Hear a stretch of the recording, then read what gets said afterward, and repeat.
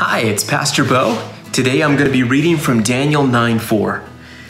I prayed to the Lord my God and confessed, "O Lord, you are a great and awesome God.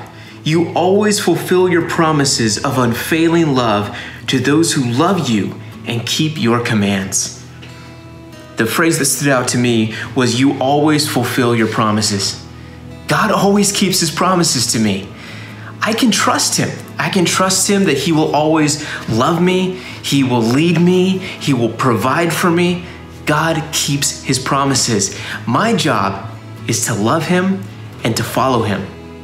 So this is my prayer, and I'm going to start by saying Papa. That's something I started doing during the 40 days of prayer, just to get to know God better, to be more intimate. You might say Daddy or Appa.